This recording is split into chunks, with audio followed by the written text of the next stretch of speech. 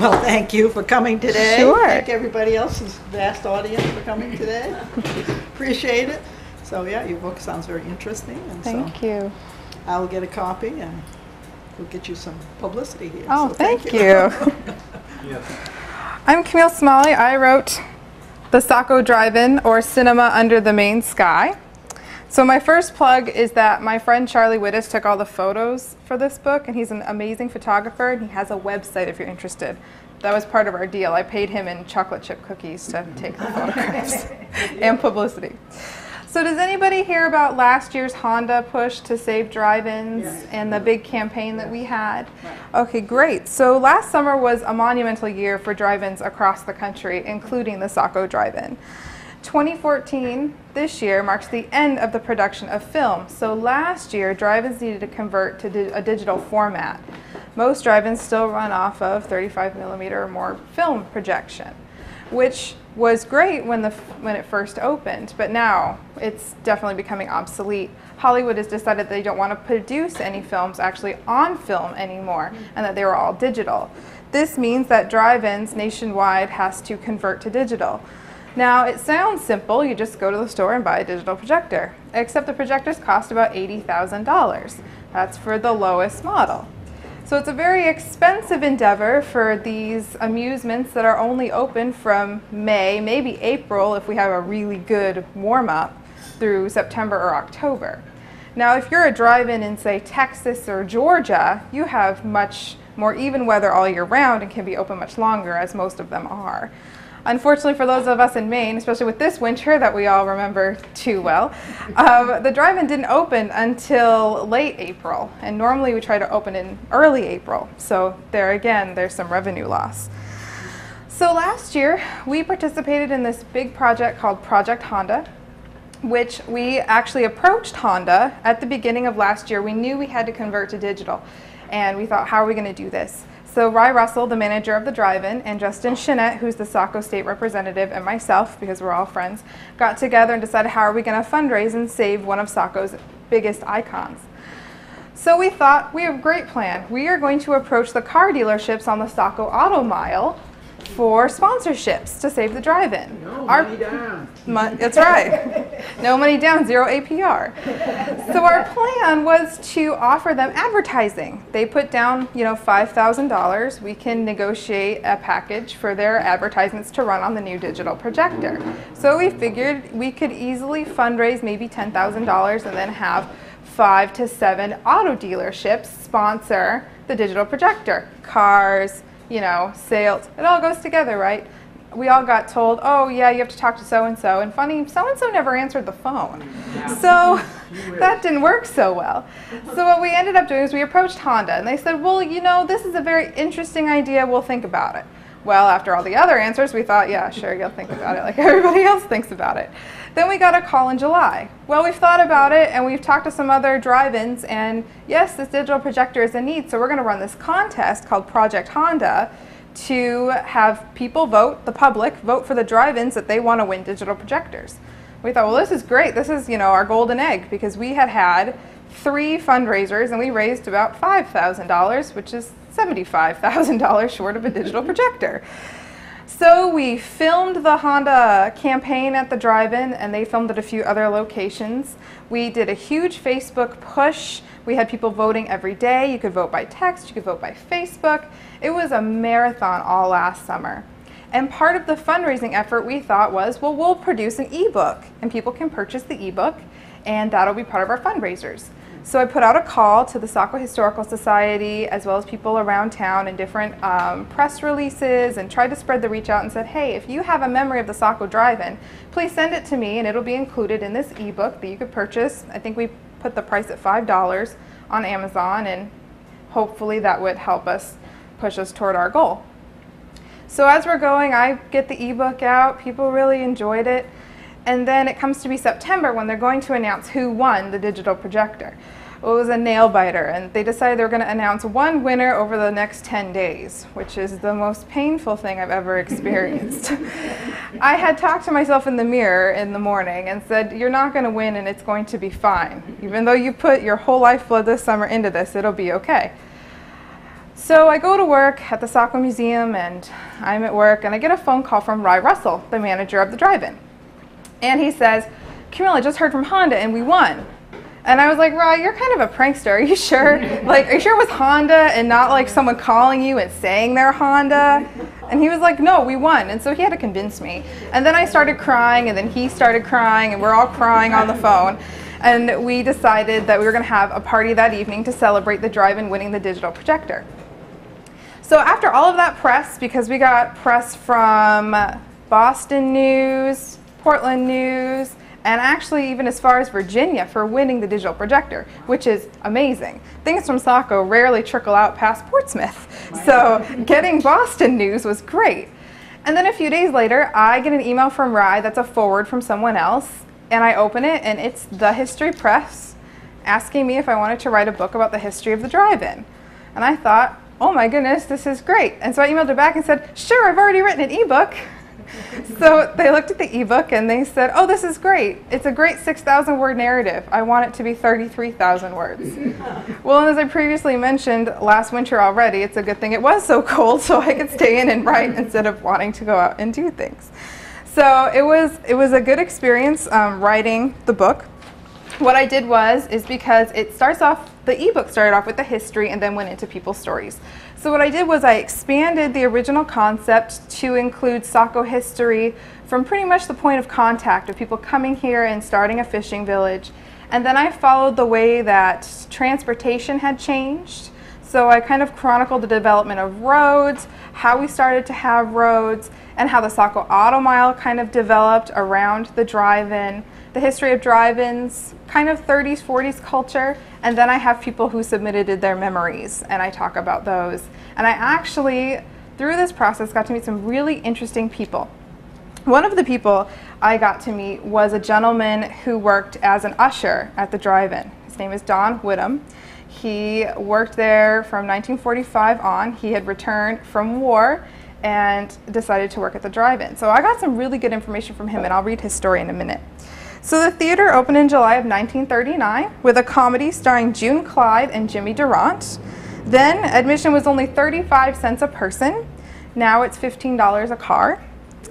So I think the amount is about the same, reasonably, 35 cents a person then versus $15 a car now. So it's still a really affordable amusement. The theater was advertised as a place to enjoy the talkies and watch a movie from the privacy of your own car. The theater gained popularity opening in June through the summer season, and it closed in October.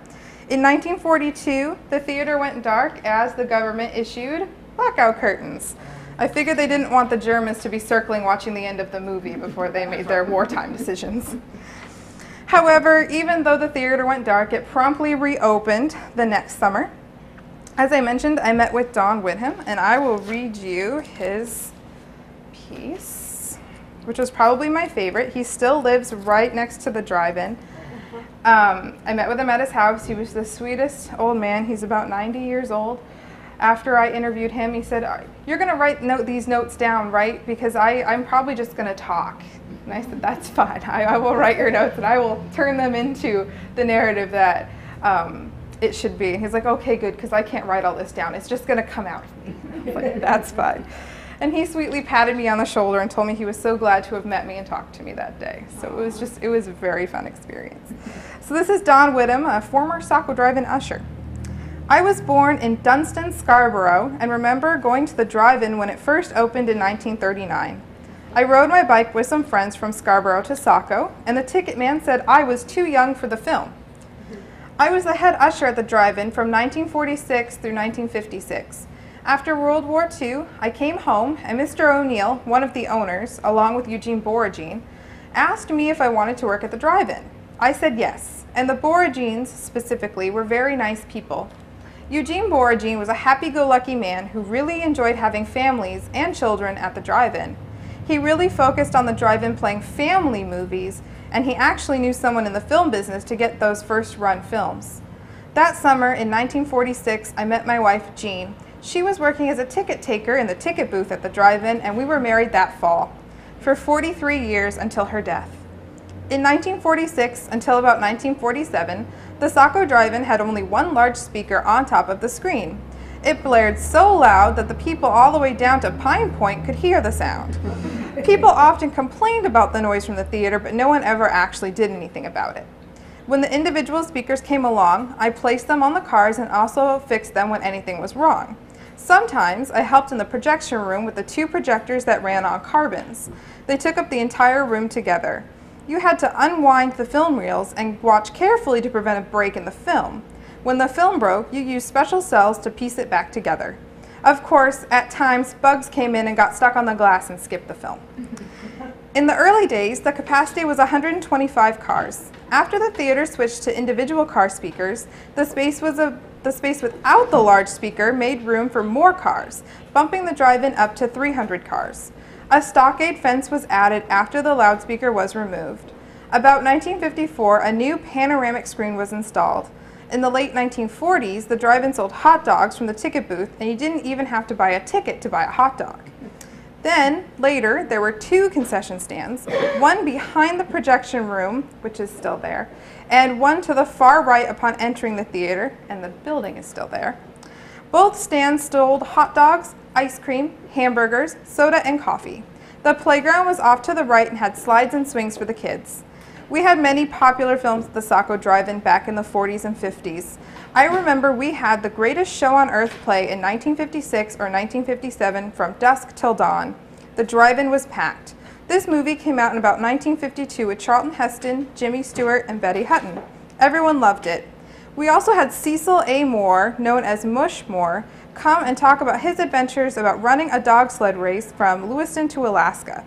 Many people enjoyed the Saco Drive-In in those days.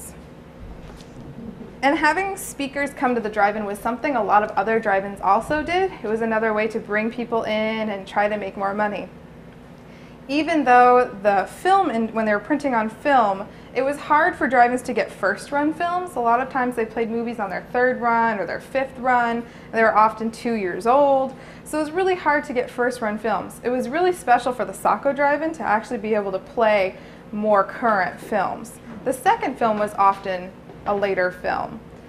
They also had various things come to the drive-in, like talent shows and things like that, just to try to get people excited and, like I said, make more money so they can afford better films. A few different drive-ins, like one in New Jersey, actually had a place where you can fly your airplane in and land and watch the movie. Of course, that didn't happen in Saco much. So next to the Saco Drive-In, I don't know if anybody remembers, but the Cascades Inn and their big shore dinners. So that was on the corner. Of course, now it's kind of a strange strip mall and a beverage redemption or something.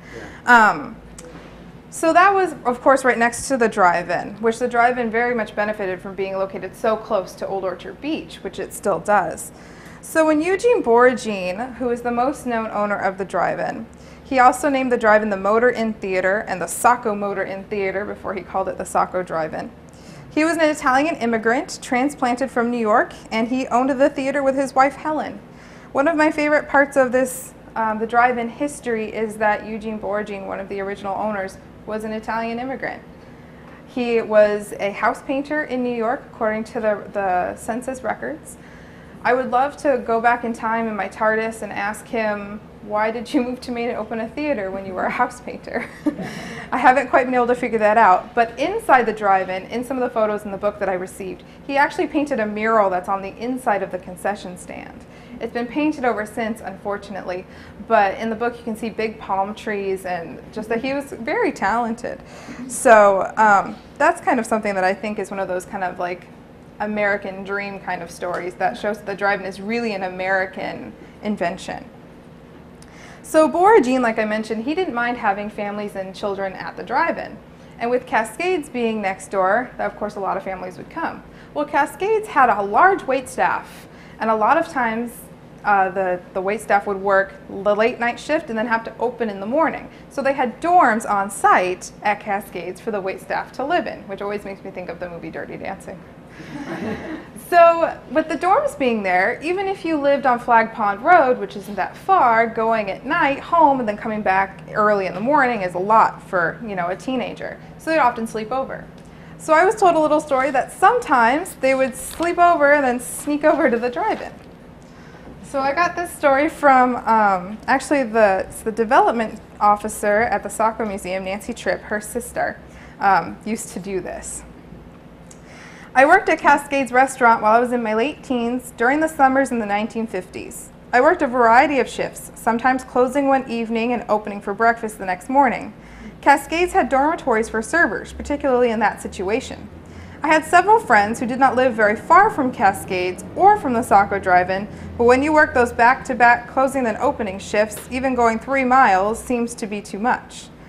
After closing up in the evening, a group of us would climb through the shrubs and watch films at the Saco Drive-In without actually going into the drive-in. We couldn't hear the movie, but it was free and a great way to blow off steam after work. Which, who can argue with that? I suppose most of us that go to the gym, you can't really hear the TV anyway, but we know what's going on. It's still entertaining. So families have enjoyed the Saco Drive-In for 75 years. This year marks the 75th anniversary of the Saco Drive-In, which is incredible for a small, family-owned, always family-owned business in Maine, which is definitely something to celebrate. So I'm going to read to you some of my favorite stories that people submitted to me from the drive-in.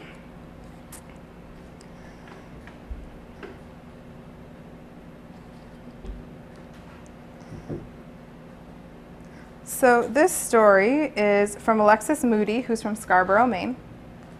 There is nothing like packing up a cooler, bringing some blankets, the comfortable lawn chairs with the cup holders, and watching a movie at the Saco Drive-In. For my family, this is something that happens every summer and multiple times per season. Money is tight for us, and it has been a while, but thanks to the great prices of the Saco Drive-In, we can take all 3 of our kids out to enjoy 2 movies for the matinee prices of 2 adults' tickets at a regular theater, not counting food. I don't know how the Saco Drive-In is able to do this, but I am grateful. Our family enjoys time outdoors with great film together. Last season, we went and saw Monsters University, and the entire drive-in was packed. I think they sold out that weekend. I can't recall the second film, but there were so many families, laughter, and smiles. And that's something that keeps Rye Russell running the drive-in, is having a place where all these families can come and enjoy movies together. And the fact that it's still 75 years later is such a good family atmosphere. I think it speaks to kind of our culture about families and being together and spending time together being important. So this story I really appreciated when it came in, because when I think of drive-ins, I think of horror, cheesy movies that they showed at drive-ins, especially in the 60s, because they weren't getting as good of films then, and of course drive-ins started closing in the 70s. And then in the 1980s, they often showed adult films, as I have had many people, different volunteers at the Saco Museum say to me, that place showed dirty films. And I just had to hold back a giggle because it was so funny the way they would say it to me. So we're really lucky that the Saco Drive-In made it through those really lean times and has been able to show modern films and then family films again. So this memory kind of speaks to that 1970s, 1960s horror kind of gory films that they showed at the drive-in. This is from Constance Downs, and she didn't give me a location. I went to the Saco Drive-In with my boyfriend quite often in the early 1970s. My mother thought I was going with a group of girlfriends, but she never knew that I was actually meeting up with my boyfriend at the drive-in. I'm sure she'd be horrified to know that now. I remember seeing films like Night of the Living Dead, House on Haunted Hill, Last House on the Left, and other incredibly gory films. Most people I know who went to the drive-in enjoyed those films too, well, when they were paying attention. By then, there were not as many families at the theater as there had been when I was a child. It was more those of us teenagers who have had a newfound freedom with the car. I think the drive-ins gave us freedom to just be and experience life on our own. So I think that's also true. Another piece of the drive-in history is this kind of movement from being so family-centric to being a place where, kind of a safe place for teenagers to go. And then, of course, coming back around to being more of a family place like it is now. Of course, they try to play a more variety of films with having a kids movie first and then more of a you know, late teens adult movie. Second, so that way families can leave if they want to, or, you know, the kids fall asleep in the car, and so then you can watch the adult movie and take them home and put them to bed in their pajamas. Which was also a story I got a lot from different people. Was I remember taking the kids to the drive-in in their pajamas and carrying them home.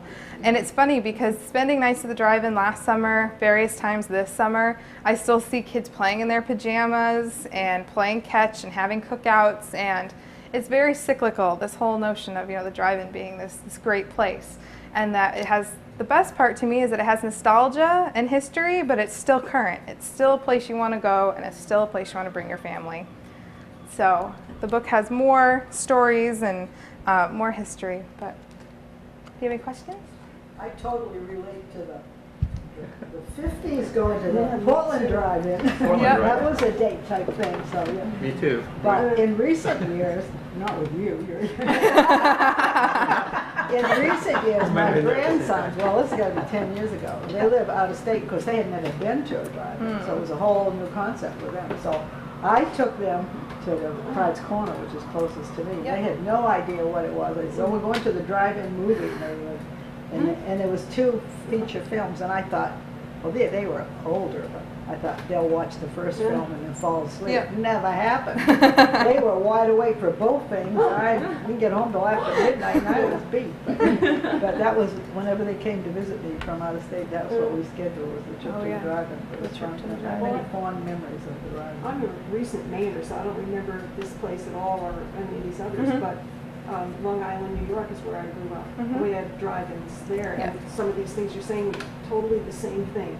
Had a playground, had concession stands, and I can remember the concession stand ads that you Yep, had on the top first. The dancing with the moving popcorn. dancing Yep. popcorn thing. And my mom would put my brothers in their pajamas before we went because they would fall asleep in the back seat of the car, and yeah, it was a lot of fun. Yeah, the drive-in actually originated in New York, or I mean in New Jersey, is where the first drive-in opened. And then after that, it just became very formulaic and everywhere had a drive-in. In the back of the book, I actually have an appendix of all the drive-ins that were in Maine. Almost every single town had a drive-in. Yeah. Kennebunk, Sanford, you know, Biddeford didn't, but they're just everywhere. In Long The one Island, in Bridgeton, right? Yep, there's 5 active ones in Maine still. We have the Saco Drive-In, we have the Pride's Corner Drive-In, the Bridgeton Drive-In, the Skowhegan Drive-In, and the Madawaska Drive-In. Oh, wow. And the funny thing is that the Madawaska Drive-In opened in 1972.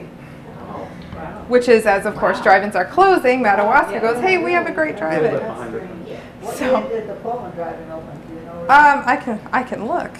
It's in my I only get a appendix. copy of that book, Yeah, so. so you'll all be Be able on to the check it out here. I don't have one. I don't have any with me because my dad bought all of my drive-in books I know where it is. because he insisted on it. But if you buy them, I will gladly come sign them for you. So the Portland Twin Drive-In opened in 1949. Wow, pretty early. So that was only 10 years after the Saco Drive-In, and the Saco Drive-In was the first drive-in in Maine and the second in New England, beat out only by Weymouth, Massachusetts by a couple of years. How many different people have owned it during its history? Supposedly, the first owner, there was a co-owner in the beginning, Yeah. and then Eugene Borgin came, and there was 3 of them. From most of the older people I've spoken to that worked at the drive-in, there was a Mr. O'Neill, a Mr. Borgin, and another guy who wasn't very nice, who only came in once a week. And I've only heard of this other guy as being the guy who wasn't very nice, so I'm assuming he must have been the financial guy. And then Borgin bought them out and owned it outright, and then he sold it, and it was owned by the person who owned also the Scarborough Drive-In. So that, I think it was the Hoyt Cinemas, they owned both of those, and then it's currently owned by the Roberge family of Roberge Construction in Biddeford. So it's really only had a few. When I was looking for business records to try to track that, I actually emailed the city of Saco, and they said, oh, we don't actually have to keep those for longer than 5 years. So it became a little difficult to try to figure that out. Yeah. Is your book selling well? It is. It's doing pretty well. I haven't gotten a commission check yet, but I'm sure that's in the mail. Very good. Well, thank you very much. Thank you. Thank you for having me.